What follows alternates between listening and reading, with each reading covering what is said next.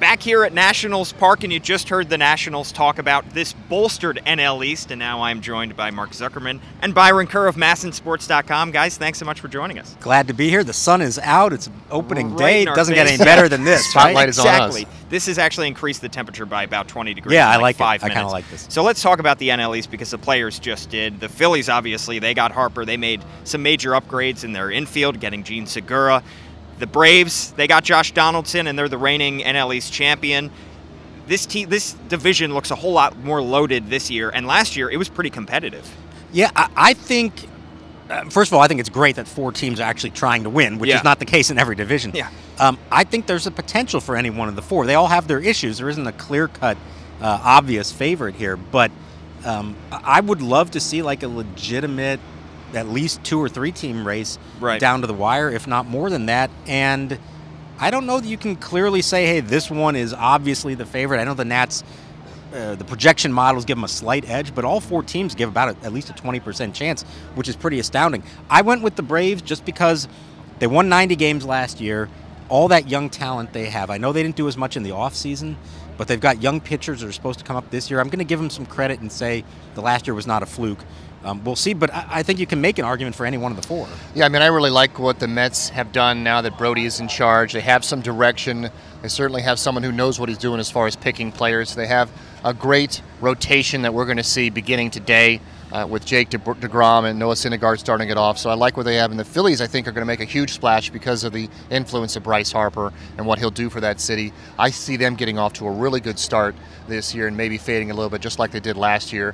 And Atlanta, because they're division champions, are still the ones that you have to kind of knock off. And they still have a solid team, a very young core that's going to be good for a long time. Do you guys see anybody in this division running away with it or winning 100 games or doing anything like that? Or do you see it as more a scenario where they just beat up on each other and we get maybe a wild card team in there as well and we get a bunch of 92, 93 game winners? I actually went like really bold and picked 3 teams to make it. I have the Braves winning the division and then the Nats and Phillies in an epic wild card game in this ballpark with Bryce Harper. Maybe there's a little sentimentality there and emotion with that pick. Yeah. But yeah, I think it's more likely that the division winner is in the 93, 94 range, and then several teams in that 88 to 93, 94 range, as opposed to one of them, winning 100. But the other part is the Marlins, God bless them, are going to play a major role in deciding this division because whoever beats them the most is going to have an advantage. So, like going 11-8 against those guys is not going to be enough.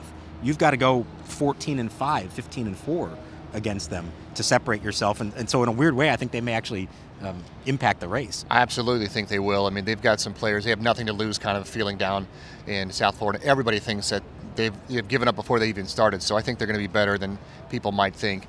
And you look back at divisional records from the past 5 NL East division title winners, 45, 46, 47. That's a lot of wins inside the division when you have 3 teams like the Mets, the Nats, and the Phillies that are supposedly supposed to be pretty good. So watch those divisional matchups. I like the way that the schedule kind of lines up. We're going to see how good the Nats are here in the first couple of weeks when they play so many East teams. They say you have to beat the best to be the best. You also have to beat the worst in the Marlins in this case.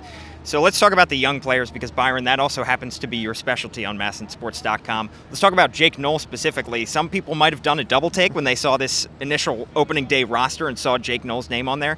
Tell us a little bit about him.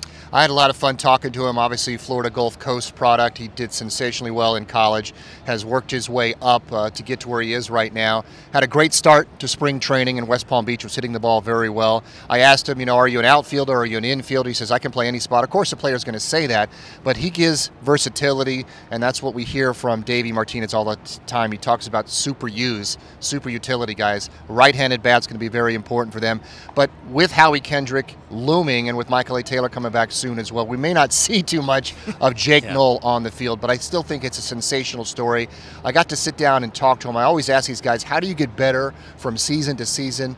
Do you watch video a lot? And he says, no, I don't like to watch video of myself. I hate the way my swing looks. I thought that was a great comment from him. And you always think these guys are always breaking down their videos. Pitchers certainly do that after they have their outings, but Jake likes to work a lot on the little things in the cage, and I think that's a reason why his hitting has become more consistent.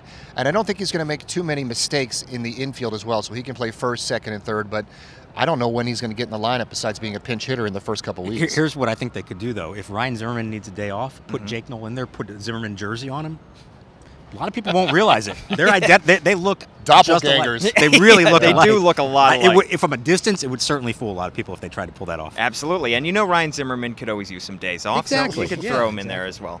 All right, Byron Kerr, Mark Zuckerman of MASNsports.com. Guys, thanks so much for joining us. Thank you. Great to be here.